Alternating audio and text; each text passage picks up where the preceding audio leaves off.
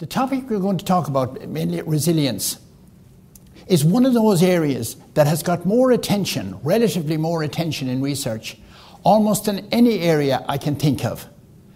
And I know this because earlier on this year, what I did was I looked at one of the sites that tell you how many times a particular word appeared in the title of a scholarly paper.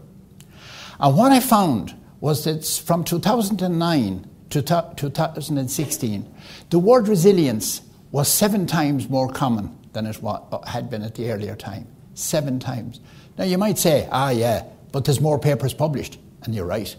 But I took a few control words, like stress. Stress doubled. Resilience went up 7 times. Now I'm interested in that because why is it that resilience is a thing that people talk about so much? What is it about resilience?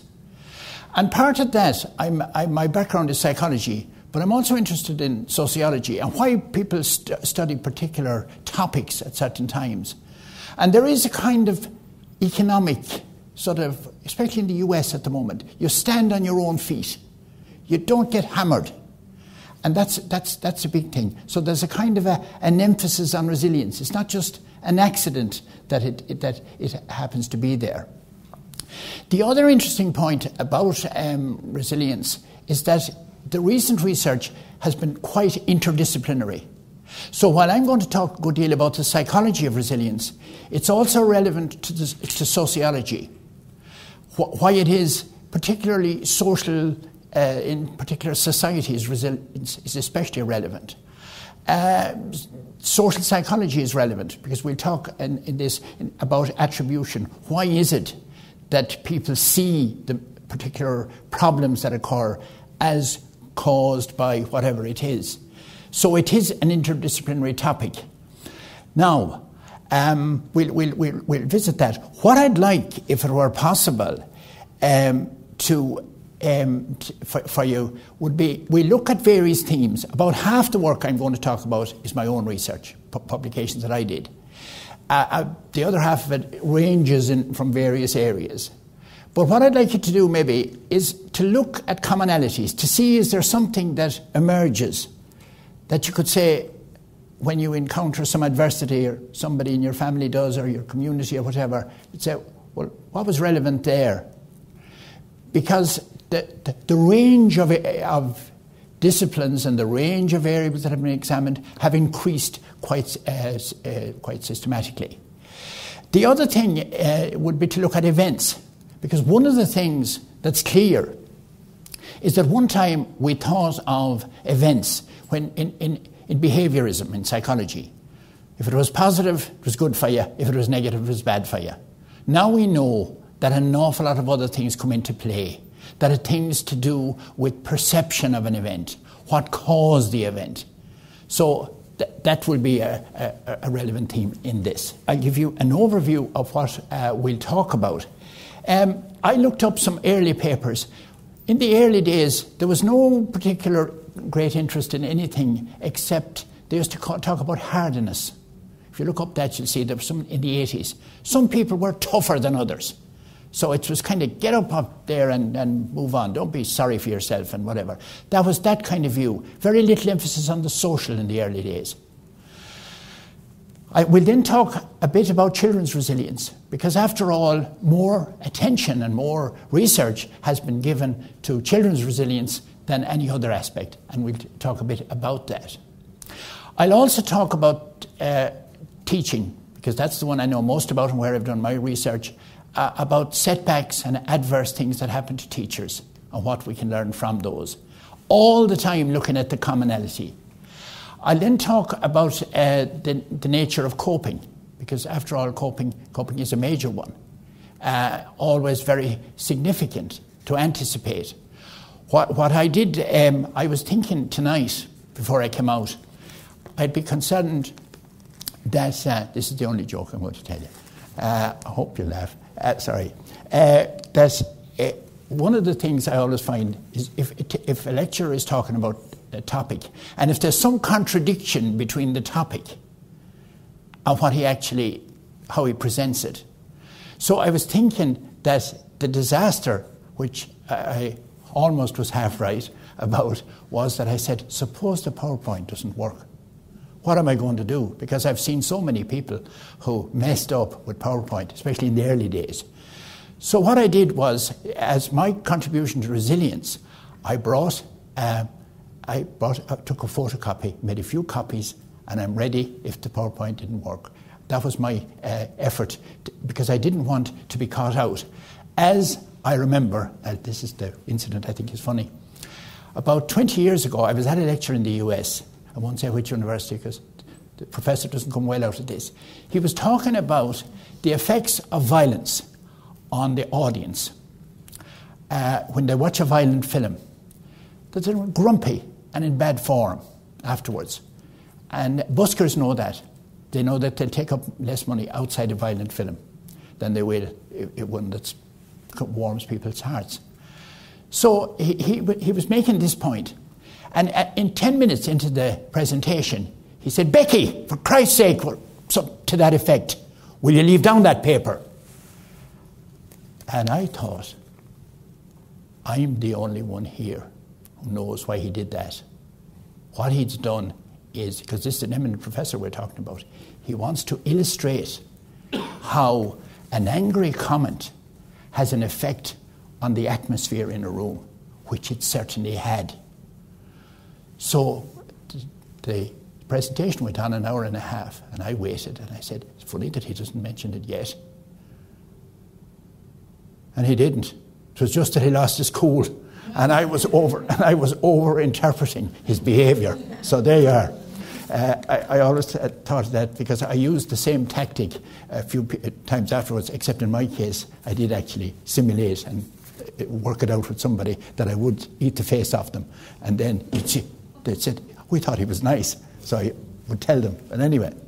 Now, the final thing we talk about then is to do with resilience and mental health, especially depression. We'll take that. The general framework that we find as regards resilience is that there are three major factors. The first one is social support. Virtually every study of resilience, and the ones we'll talk about, social support is a major factor in that.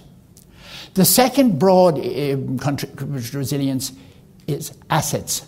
And when I say assets, I don't mean necessarily assets in relation to what contributed to the adverse event you encountered, but rather something good in your life.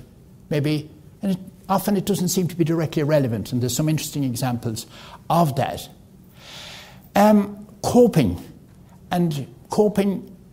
different coping styles. We'll talk a lot about those, particularly the distinction between problem solving and rumination. And also coping, there's a great emphasis in recent times on coping flexibility, that you don't just have one solution for any problem you have, but that you have a range of solutions in that. Now, the other thing I'm going to mention at the outset has to do with the right to be able to acknowledge adversity.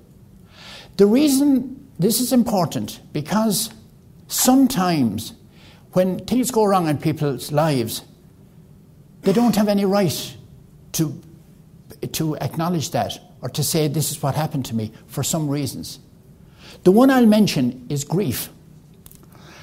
There's a sociologist called Ken Doka who has put forward the idea of disenfranchised grief. And what he's referring to in that is that for some things, if some of your family die, normally you can grieve, you have a right to grieve, that's it. But suppose it's somebody with whom you've been having an affair, that's different. It may be different if it's your gay lover. And that, in some cases of grief, say for example, a pet that a child has sometimes, they don't have the right to grieve sometimes. In some circumstances, yes. Also, there are some groups, like for example, people with intellectual disabilities. Tradition would be, nobody says you have no right to grieve, but what they do is they don't let them know that somebody died in their family, or they suppress it, or they say something else, or they say, they've just gone to heaven, that's it, they'll be back, kind of. So that's a very important consideration. And it's that right. And it's also very relevant in a lot of other things. If somebody loses 1 million books, to us, that might be a great setback. To other people, it isn't. But an awful lot ties in with self-esteem, with where you value things in those circumstances. Now, let's look at some of the issues to do with children's resilience. We know there's a long tradition of knowing about adverse circumstances in childhood and how these bring about. We know, for example, John Bowlby studied maternal deprivation in the 1950s. Then there was the child sexual abuse. You had a whole range of concern about that and a lot of literature on that. Conflict within families and violence in families. More recently, there's an emphasis on children as carers and how that impacts on them, where children have to take care of other children in the family. So you've got a whole range of things in childhood. For me, one of the most interesting studies that has been published in the last year is one on TILDA. TILDA is the National Longitudinal Study of Aging. And it's now about 10 years there. And people were, the youngest age group, in the age group were 50, and 10 years later, they've done several follow-up. One of the most interesting ones was that I found was a study published last year. And what it looked at was adversity in childhood and later disease. And what it showed is that other things being controlled, that somebody who experienced adversity like abuse, poverty, a whole range of things, it had a huge impact on their physical health. That was the interesting one. Like their likelihood of getting cancer, likelihood of heart disease. Now that to me in the literature, we all know about psychological effects that happen from childhood. But to actually find that you had physical effects as well, particularly the two I mentioned, and they did that having controlled for other factors. I thought that was really interesting. So that adversity in childhood isn't just about psychological consequences at all, but rather other things as well. Intergenerational effects, we know between generations, that's well established, particularly in the case of violence, particularly in the case of abuse. What are the critical factors? If we could say, what are the factors that make a difference? A huge one is multiple adverse events. I wouldn't say it's a huge exaggeration, but it is true that children can get over one event, even a major one that's grave difficulty. But where the problem arises is if you have knock-on effects as a result of that. The example I give there is parental substance use. If you have somebody in the family on drugs or on alcohol, the chances of there being parental conflict, of being separations, of resulting in various things, that's where the problem is. There's a very good paper by Trevor Spratt in the Children's Research Centre in Trinity College on adversity, and he identifies multiple adversity, that several things going wrong, as being probably the one that makes the biggest difference. I think that's a very interesting one. The beneficial effects of assets. I'll just start with a study Mavis Hetherington did 30 years ago. She studied the effects of divorce on children. And interestingly, what she found was that children got over their parents' divorce more easily if they were doing well in school. Now, that's interesting. What has doing well in school to do with your parents splitting up?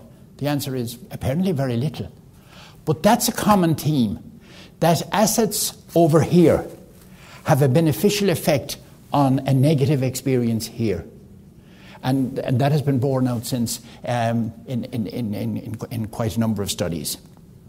There is certainly, continuing on that theme, for any adverse event, that you get all the time, you get impacts. You get social support inside and outside the family that emerges there in the experience of children. But there's also one other one I'd like to mention, and that's the impact of how a child experiences an event. What is it? What does it mean to them? How is it conveyed to them? How is it explained to them? I can just give you this in terms of my own experience of life. My father died 7 months before I was born. To me, by the time I realised what fathers were about, I used to look around and see the dads I knew. And I wouldn't particularly like any of them, because all they did was stop people having fun. So to me, it meant there was somebody there who, I didn't have somebody around who didn't cause me having fun. I mean, that's literally true. I did miss, funny enough, as I got older and had my own children, it became a bit more relevant. Take that, compare that to my older brothers and sisters, my eldest sister, who found the note telling the teacher that her father had died an hour ago, dropped dead in the field, and she intercepted the note. That's a different experience to mine of the same event. So what I'm saying to you is that people's experience of something, how it's conveyed, how it's mediated, makes a huge difference in that. Attribution is a huge factor. We now know if hardiness isn't that important, certainly attribution has taken over from it. What attribution refers to is how do you explain the event? And the big distinction is between do you blame yourself or do you blame people out there?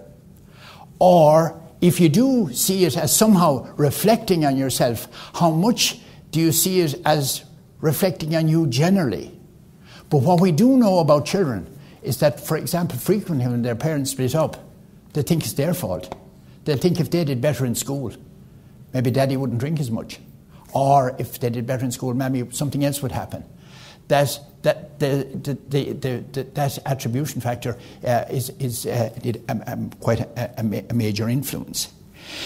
There are recent studies that I won't go into because we haven't time, which have looked at various things like the time in people's lives. There's a great interest now in late adoptions versus early adoptions of children.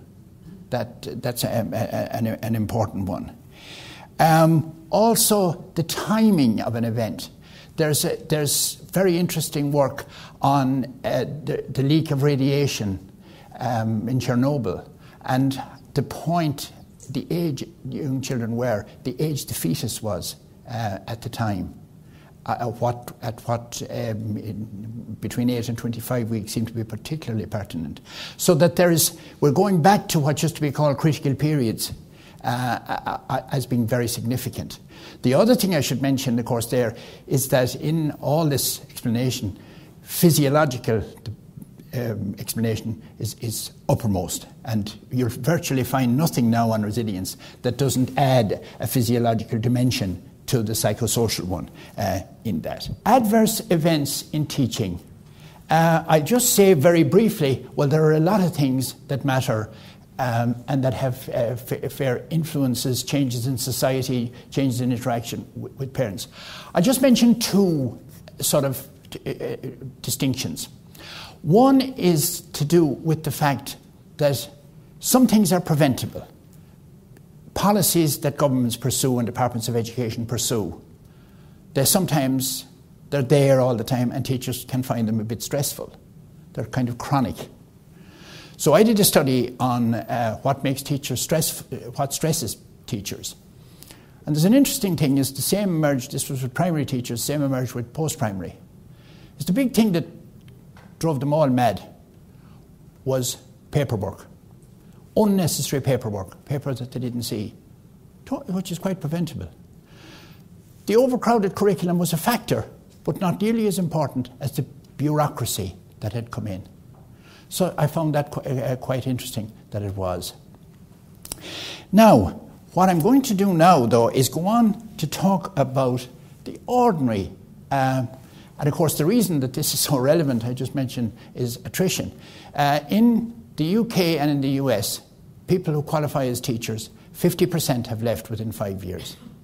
We don't have an issue like that yet, but it's an important consideration. Now, let's look at ordinary, I mentioned policies and people's reaction to them and stresses. What about the emotional life, the daily life of a teacher? What does it look like? What makes a difference? And what influences how they fare out? This paper is called, what, if you want to have a look at Google, What Makes Teachers Tick, that emerges. So what I wanted to see was, what's the day look like and what influences that day? So what I had is 749 teachers over 6 weeks, no less than that. And what they did, they kept diaries at the end of each week. And what the question was, what made you feel good this week? 3 things that made you feel good, 3 things that made you feel bad. And there was a number of interesting things. Positive events happened and negative events. The two happened. What emerged particularly was that it was frequency of particular negative events that mattered more than intense events. In other words, the day tended to be, or the week was regular enough, nothing that spectacular, but that there were a lot of things that annoyed them at times. So it was frequency. When we asked them about ratings, very few things got the highest rating, up to 9 or 10, that this was a big deal, that this was a big emotional. But what did matter was frequency, that an awful lot of things nagged them, annoyed them, whatever, like that. Major events occurred only seldom. They all rated a child disclosing they had been abused as being the worst thing that could happen, the strongest thing. One teacher of the 749 reported that. Now, what can we say? What we can say about this is that for their job satisfaction, and we established a measure of their job satisfaction, for their job satisfaction, it was the absence, it was the presence, if they had positive events, they could put up with negative events, but it was the absence of positive events that made them dissatisfied. In other words, the nature of their day was grand, provided that there were some good things that counterbalanced the negative things. I thought that was interesting. The other thing that mattered is that we asked about where did the events come from that they experienced. And virtually always, this could be at national level, it could be at school level, or it could be here in your own class. The nearer it was to you, the more impact it had. So, in terms of what teachers experience, it's not the national policy so much as how that policy comes to bear, is translated to themselves. I'm now going to show you what one of the teachers said in the school in, I think it was December, about 4 years ago. What made you feel good this week? Children showed greater understanding of the concepts involved in recycling and composting. Some told how they got their parents to recycle. I felt how their learning was worthwhile and how teaching can really make a difference. Brilliant. That's the highest rating it could get, 10. Same teacher, there were 3 things, there's 2 of them. A child completed the sentence scrambling exercise, recalling words learned since last September, completely and independently. I felt the work was really paying off. Great. In the same school, in the same week, this. What made you feel bad this week? This is the same school and the same week. In the staff room, a teacher made a remark that some of my previous class cannot read. I feel so worried that I didn't do enough for them. Was my teaching good enough? Is it good enough at the moment? Are children losing out by being in my class?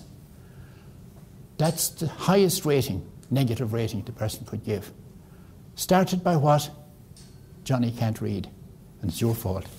Except nobody said it's your fault, but it triggered off. But see the speed with which going from a tiny little remark to really feeling I'm useless. A little girl in the class is really struggling. This is the same teacher. I feel uncertain as to what I should do and feel guilty that I haven't done enough to date. I'm frustrated with mum who won't turn up to parent-teacher meetings, hasn't got all her books. Nearly as bad. Now, I told you a little fib. What was the fib I told you? They're authentic. I thought, you see, from what I know of halo effects, I thought that if you had that, you couldn't have the next.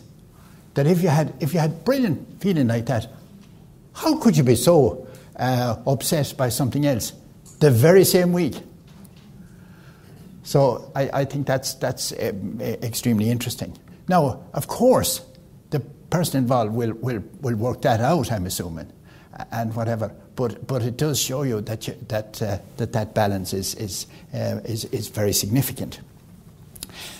Now, what I did afterwards was a follow-up study to see what is it about events that really make people, how teachers recover. Colleagues, the importance of colleagues was absolutely crucial.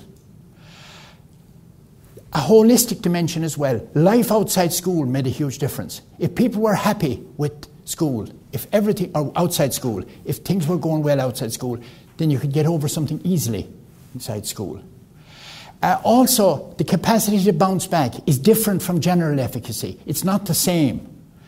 And colleagues can help just by talking, by putting things in context and so on, like that. Now, let's then move on. Why is it that some events that happen to people, I'm going to run through this quickly, some events that happen to people, they get depressed over them, events, and other people, other events get over them? What is it about an event and the consequences that make some people depressed and some people get over them? Particularly positive emotions. We know now that positive and negative emotions, as we saw a minute ago, coexist. But positive emotions have a huge influence. There's a broaden and build theory by Fredrickson, this idea that enhances your efficacy and capacity if you experience positive emotions. Humour is very important because what it does is it reduces tension and attracts social support and has a great influence in resilience. And this is one that has been shown repeatedly. How people attribution makes a great difference. We've said that again. If you think that the event is permanent, that's the way I am, then that's a negative impact. And if it's pervasive. However, if you see an event as limited, that it's not all my life, it's that, then it's not nearly as much. The other thing that there's a lot of now is talk about is post-traumatic growth. In other words, that sometimes events can be good for you. I'm a little bit suspicious because I've seen a few papers, for example, 2 papers on child sexual abuse that asked somebody who was abused, were there any positive effects? And they said yes. Like I'm aware with my kids or something like that. I'd be very worried about that because of what it really, it can be really totally misinterpreted.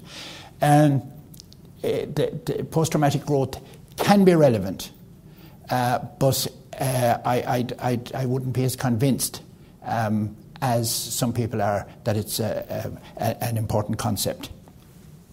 Now, the other one has to do with spirituality and altruism, that people often who experience tragedy, negative events, often help people who've gone through the same thing, and that can help. Social support in terms of an event that happens and its impact on depression is a major factor.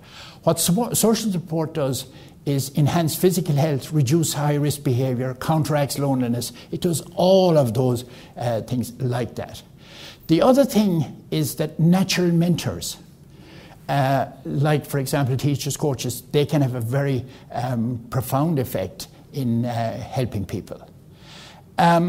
And coping style.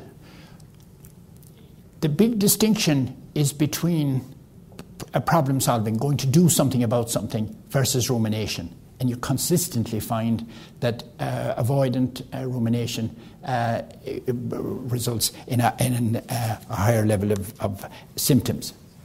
Now, there are some other things. There's substantial evidence that exercise helps people get over an event and prevents them from getting into depression. However, you have to be aware of methodological factors, because people who take exercise are often different, so that there's some difficulty there. The other thing is that all of the events that I've talked to you about that make a difference in resilience, that they interact with each other. Social and coping factors, spirituality and positive feelings, coping style and social support, they all help each other. It isn't that you can take one of those and say that's a separate thing. It's the way they are. There's one that I found, a paper that's just published by Grubbs and Exline, published in the last 3 weeks, I think. And it's an interesting one. It brings us back to hardiness almost.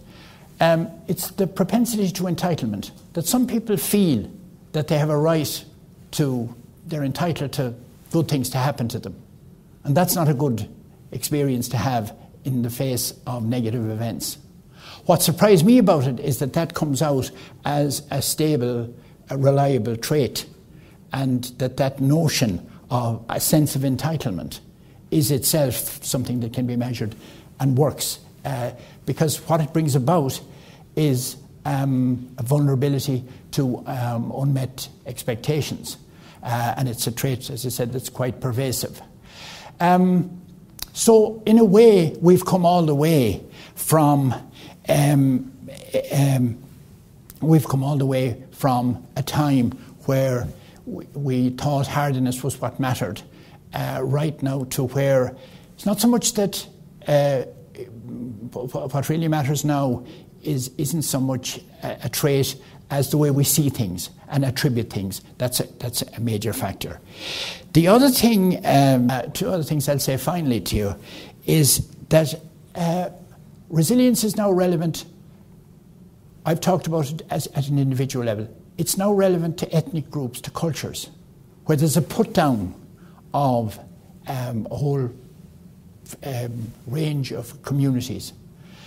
And what's known about that from some research in the Middle East is that generally the same factors seem to apply at the individual level. But that's an area that will certainly get, if all of the group that you belong to are put down as something, then the same issues arise about resilience. This final question that I saw raised in a paper today was, does resilience exact a toll? In other words, is there a cost? And there's some evidence that it does. That even people who psychosocially seem to recover and do very well, that they may sometimes experience physical health symptoms. So maybe it comes at a price. What I'd say with certainty is that it's an area that's going to continue to expand. It's an area because it has that mix that it's worth doing. I'll stop. Thank you.